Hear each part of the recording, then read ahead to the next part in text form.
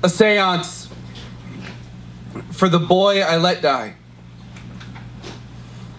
If there are any spirits present,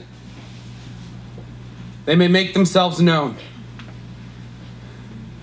I know you're there, dead boy.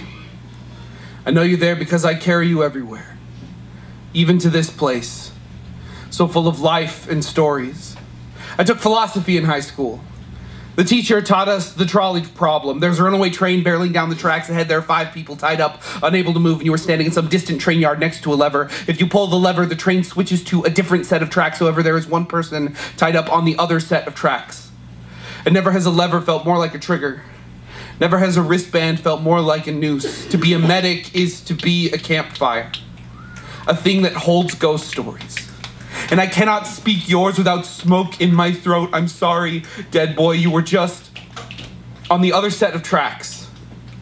And it's so much easier to think of you as a philosophical debate hipsters have over coffee, a meme you scroll past on the internet, and not a body that I must carry. To work triage is to decide the priority of who gets treated.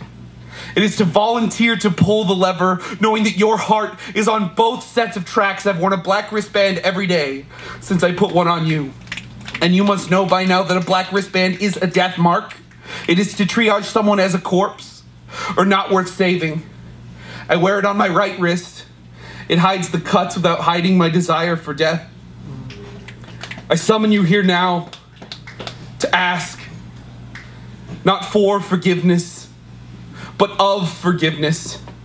Is it even a word in the language of the dead? Can it even fit in my mouth yet? Does it sound like the girl who lived instead of you? Is it her name, or her patched up heartbeat?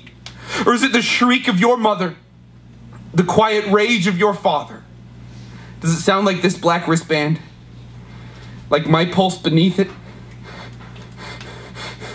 Do you hear him? He says, a train is coming. Yeah.